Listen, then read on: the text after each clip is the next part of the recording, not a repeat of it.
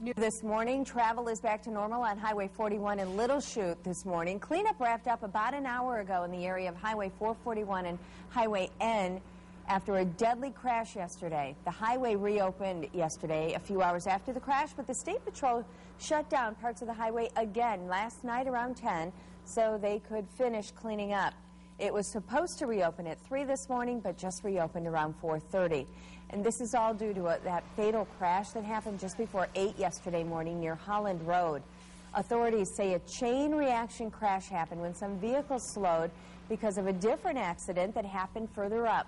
They say a semi and several cars were involved.